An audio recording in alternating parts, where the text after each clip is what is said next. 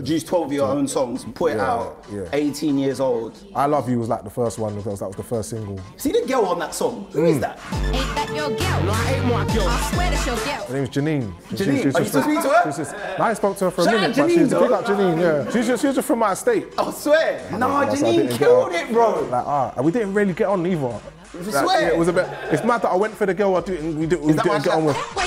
She said it well. She said it too well. She said it too well. Yeah. But I said, come to the studio, like, come, I've got this thing. And I played it to her, and she's like, what's this? Like, you have to think about how that sounded then. Back then, that sounded mad. It's groundbreaking. Yeah, right. So I wrote the thing, I want you to say this. But she went in the studio and she did it, and look, it's iconic.